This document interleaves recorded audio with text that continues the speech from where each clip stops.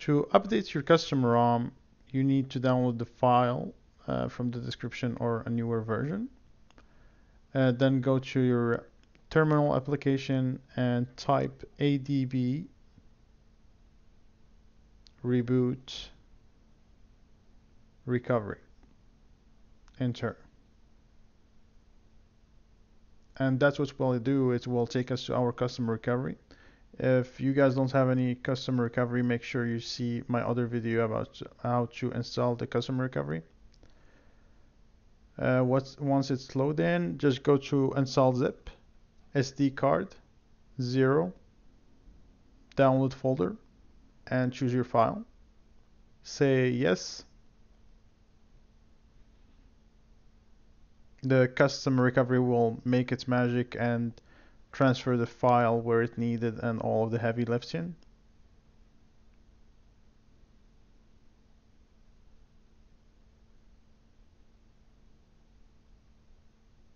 And then go back and reboot your system.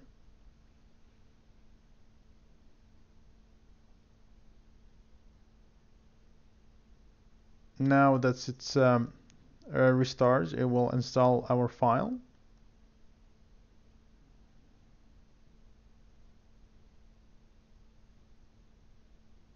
This might take about 15 minutes or less. Make sure you guys don't turn your Fire TV at any given time.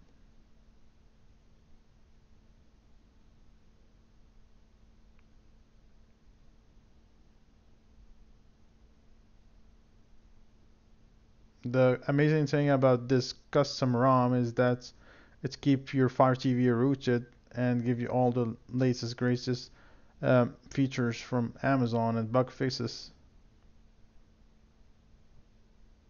So you guys make sure to donate some money to the developer if you want.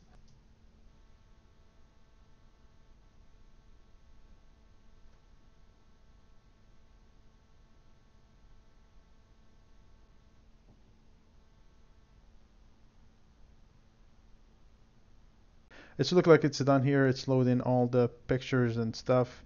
Hope you guys like this video and see you in the next one.